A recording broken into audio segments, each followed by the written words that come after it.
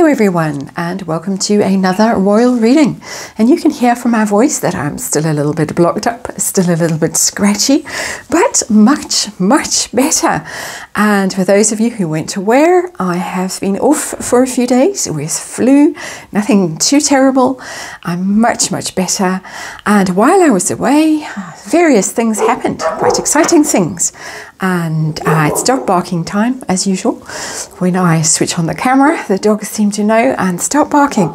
But a few things happened. First of all, for me personally, we passed the 9,000 subscriber mark on this channel. Quite amazing. I haven't quite got to my first year of being here on YouTube. I'm very grateful to all of you, to the subscribers who have been with me from the start. It's wonderful when I see your names in the comments still. And to the new subscribers, thank you for joining us here on Mad World Tarot. And thank you also for your very kind comments when I posted that I was feeling ill and would be taking a break. I do appreciate it. And then, of course, much more importantly than my little news is the fact that Tom Bower's book has finally been published and available for pre-order. I have pre-ordered my copy and then, of course, serialized in the Times over this past weekend.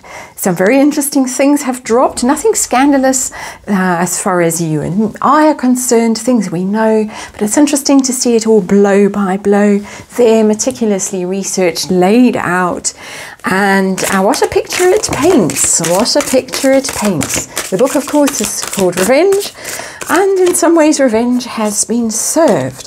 So I'm going to be doing a Celtic cross just to take the temperature. I'm sure we'll be reading on this book a lot in the coming days, weeks, even months. I'm using the Shadowland Tarot for this first reading to get me back in the groove and just to take the temperature. It's the Shadowland Tarot. It's the quite vulgar little yellow cards, but they do read shadow energy pretty well.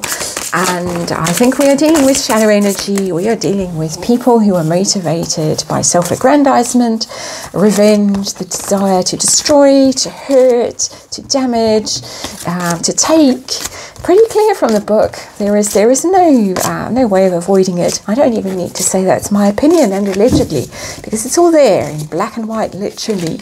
How grasping, particularly Meghan Markle was, controlling, manipulative, egotistical, damaged, and eager to damage when she didn't get her way, and she did not get her way. Royal family squashed some of her ambitions pretty quickly, and my goodness, did that cause a disaster for everybody.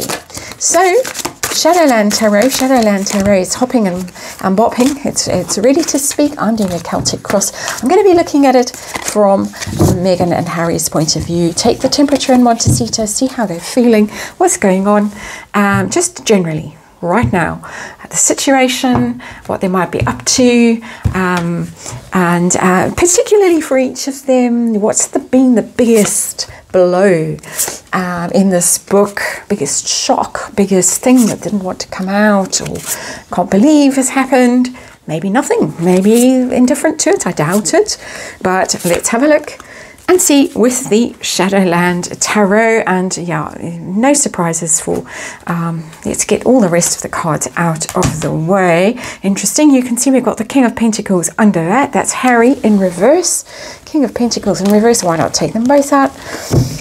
Universe seems to want us to see them. In fact, it wants to see the whole lot of the bottom. But underlying energy of this reading is the Five of Cups. Oh, woe is me. Tears. We'll put the King of Pentacles in reverse away because there has been, not a pretty sight. We don't need to look at it. I'm still feeling a little bit frail, shall we say. Don't need to see ugly sights right now. That's ugly enough, the Five of Cups, really. It's the card of sorrow, great remorse and despair, and crying over spilled milk and oh no, what has happened? This is all so terrible. Poor me. It really is a woe is me card. There it is, the Five of Cups. I'm sure that many tears have been shed in Montecito, or even the rental in Bel Air that allegedly they have moved to, and we'll be looking at that, the list list grows longer and longer and longer. So we were a bit in the doldrums before, but my goodness, the list has grown since I took a sick leave. Let's see the situation. The heart of the matter for the Harcourts is the Knight of Wands in reverse. That is Prince Harry energy. The Knight of Wands is that hot-headed, petulant prince. And when he's in reverse, he's very bad-tempered. He's very... he doesn't think things through. He acts spontaneously, but he doesn't stick around to finish things that he starts. He starts fires all over the place and then disappears over the horizon on his horse, on his little polo pony, that he's allegedly not treating very well. Let's not go there. But leaves other people to put the fires out. Or if they want the fires to stay going, other people have to tend those fires. He just is a unreliable, untrustworthy character, unreliable. And he's also somebody who moves. He disappears, the Knight of Wands. He packs his suitcase in a huff, a fit of pique, and off he goes. And that is what happened. Megxit happened. Now, of course, stuck where he left, or where he went to. Sorry, I'm a little bit garbled, still not quite used to speaking so much. And there he is, though. That's the Knight of Wands, and very angry, very angry. You can tell that somebody is very upset and somebody is very angry. Prince Harry, I would say, if Meghan isn't the one throwing the crockery around, Prince Harry might be the one throwing the crockery around, getting on the phone to the lawyers. Right now, there's a lot of rage in that card. Let's not forget that in the Knight of Wands in reverse. And what is the challenge? Well, it's kind of a big version of that Temperance card in reverse. The Temperance card in reverse is the devil, of course. There it is, an angel. You would be hard pressed to recognize an angel in that depiction of the Temperance card. But in reverse, the Temperance card is, of course, the devil, lies, materialism, toxic situations, treating people badly, bullying, rage, harassment, anything else that you care to shake a stick at. Let's shake a stick at the disclaimer in the box below and remind you, this is all my opinion. This is a tarot reading for entertainment purposes, and please do your own research and form your own conclusions. But their challenge right now is to stay calm and not overreact. Going to be very difficult for both of them. It's going to be difficult because there's a lot of tears, a lot of upset, a lot of can't believe this has happened. So many people have betrayed us. And the Knight of Wands in reverse is furious. He's on the phone to everybody. And the trick right now is to stay calm and keep calm and carry on. Not their strong point. And of course, their challenge is, as well as their own need to keep calm, is the lies that have been told in the past and that are now being exposed. Nothing big, nothing earth-shattering. If you've been following the story since Meghan announced that she was wild about Harry on the cover of that Vogue issue so many years ago, but might be a bit shocking to other people who haven't followed so closely, and people in quite important positions might be a bit horrified by what they read. So what is going on behind the scenes right now? 9 of Swords. Oh, it's trouble and strife. It is tossing and turning, worrying, anxiety, stress, biting fingernails. It's a nasty card, the 9 of Swords. It's all your nightmares suddenly manifesting. Can't sleep, can't relax, can't turn the mind off because the mind is racing, thinking, what am I going to do? What am I going to do? How am I going to fix this? And one of the fixes that needs to happen is Hillary Clinton needs to come up with a letter that she allegedly wrote to Meghan Markle as an 11-year-old girl. And we'll read on that too in the coming days. But 9 of Swords, worry, worry, worry. What are they focused on? What are they trying to manifest or do to... This is a rather funny card, this 2 of Pentacles. It does really show them in all their woundedness, this 2 of Pentacles. Those bandages falling off, a sort of mummified figure that's tottering on that globe, still trying to conquer the world, but shredded, damaged goods now. Trying to juggle, trying to balance, trying to stay even. It's the Temperance card again. It's the minor arcana version of the Temperance card, the Two of Pentacles. Stay calm, stay balanced, keep your equilibrium, keep going, focus, be measured in your response, be careful with where you spend your money and your effort and your time, because you don't have that much. You only have 2 pentacles here that you can possibly spend, so you can't give it all to Sunshine Sacks. You've got to keep some for a rainy day. But you can see how bedraggled they are, how down they are, how damaged they are, how damaged their brand is. It's so clear from this card. It really is. This deck was literally shouting at me. I haven't even looked at my cards for the past few days, and as I walked past, I kind of glanced into the room where they live. This box shouted at me, said, me, me, me. So how were they in the build-up when the news broke? Oh, so happy, happy, happy. They thought that they were okay. They thought they got away scot-free with things. They were very focused on all their new adventures and their goals and making money and being happy. And look at us, and we're in the limelight, and aren't we marvelous? We've got the Nelson Mandela gig on Monday. That's tomorrow as I'm doing this reading. I wonder if Harry would dare to show his face in New York. Where allegedly they're also possibly moving. We've done so many readings on that, but it keeps popping up. We'll do it again. The Sun, they were so pleased with themselves, triumphant, smug.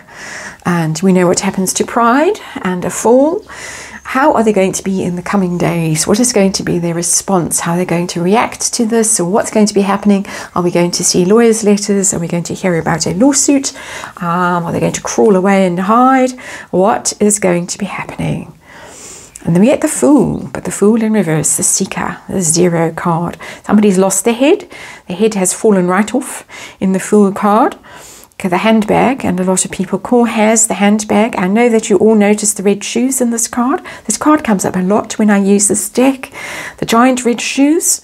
Megan, her head's fallen off, but she's got handbags, his whatever's in her handbag, and about to step off a cliff when the card is in the upright, and when the card is in the reverse, fallen right off a cliff. Something rash. They're going to do something reckless, foolish, stupid, almost deranged. I get the idea from that card, and it's not going to go well, because when the Fool card is in reverse, the outcome is ridiculous, dangerous, and noticeable as being such. It's not off on a brave new adventure. It's we wish we could be off on a brave new adventure, but we failed miserably to restart our lives, rescue our brand, recover from this damage that is going on here. So a big card, it's Major Arcana, and it's going to be tough. We've got quite a few Major Arcana coming out in this reading. So they've gone from happy and look at us to oh no, and perhaps we can do this wild and reckless thing and save the day. Individually now, how is it? What is the biggest blow? And Fluffy has come to join me and scratch at the furniture and tell me that she wants to eat, but she's quite capable of jumping up to her food herself. Although the human servant is required sometimes to pick it up here, because Fluffy is quite fat. I hope she didn't hear that. She's just one of those cats that naturally is. She's got little short legs and she's very fluffy. Anyway, that's neither here nor there. Individually, what's been the biggest blow? Biggest blow for Harry in this book? 9 of Cups. 9 of Cups as his biggest blow. 9 of Cups is your dreams and your wishes coming true, and it's always a bit much. It's a greedy card as well. It's a narcissist card. It's one of the narcissist cards, and it's one of the greedy cards. It's one of my least favorite cards in the deck, even when it's upright like this, and you know, it's yes, everything's going your way and you're going to get everything you want. It's shown them up as being greedy, grasping, self-infatuated, all this talk about being humanitarians and going to save the world and change the world and modernize the royal family and blah, blah, blah. It's all blah, blah, blah. It's hot air. This whale is blowing, not hot air, but it's blowing those cups, those empty promises out there. And they're exposed. They're exposed for being greedy, for being narcissists, for being gluttons, for taking from every situation that they're involved in. That awful story of trying to set up a foundation so that they could siphon off and hide money and not be accountable, and the royal family getting on top of it and setting up a charity instead, and how mortified the Sussexes were because they realised they couldn't hide their money. There it is, 9 of Cups. He's exposed. He's exposed for what he really is, a drunk.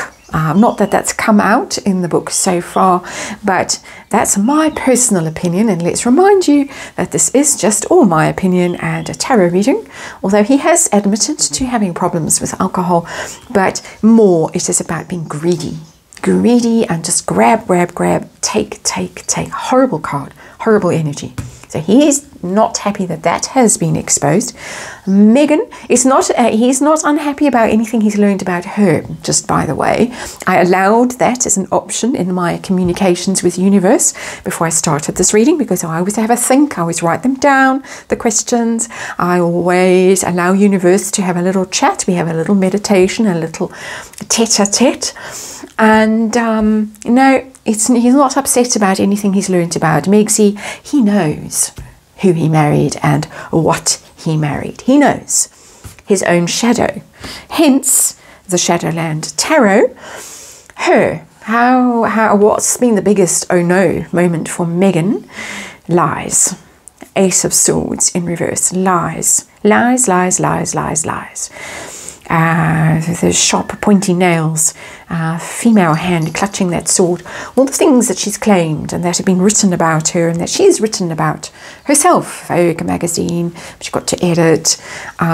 Serena is my best body ever in the whole world.